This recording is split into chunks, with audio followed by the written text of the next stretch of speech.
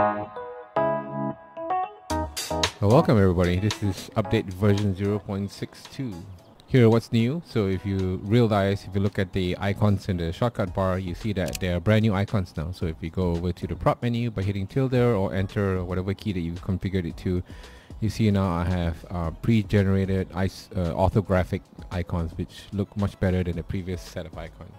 They look much better and hopefully you like them too.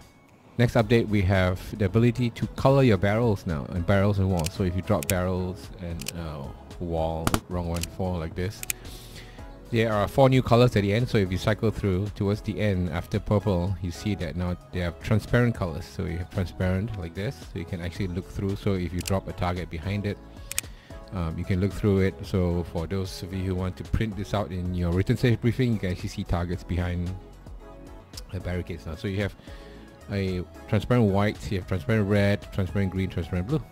And then, so if you need more colors, let me know. So these are the new ones. So you can do that with the walls as well.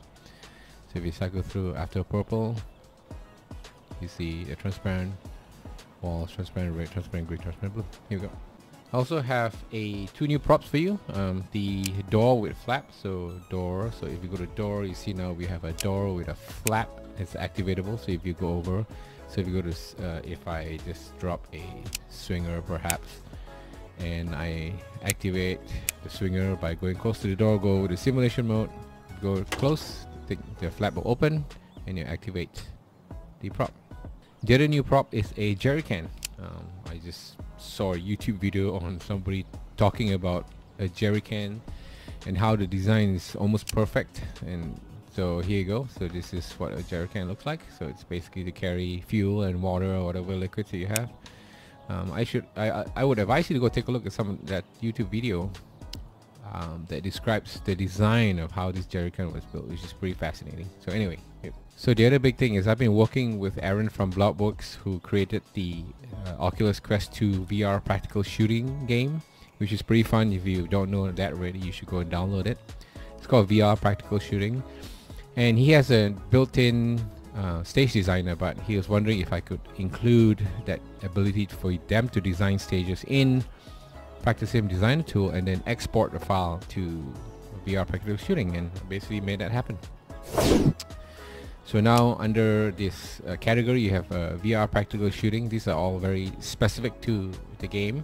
So you have targets, you have your typical paper targets, you have steel targets, and then you have like shooting areas and so forth. So you can design your own stage here using all this, and then when you go over to escape to export stage, so you can then export it to a VRPS file, and then you can import this into the VR practical shooting game, which is pretty fun.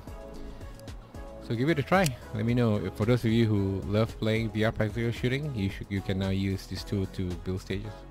Oh, and you can also go over, so in order to do that, I forgot to tell you, you need to go over to change bay, enable scan base, and then you have the VRPS woods. I think he has 2 more types of terrain. I will include that later. So you start off with the woods. So if you notice, this is how the woods look like in the game.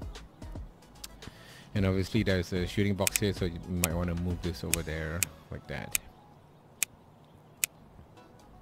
Yeah, those are the new updates for version 0.62.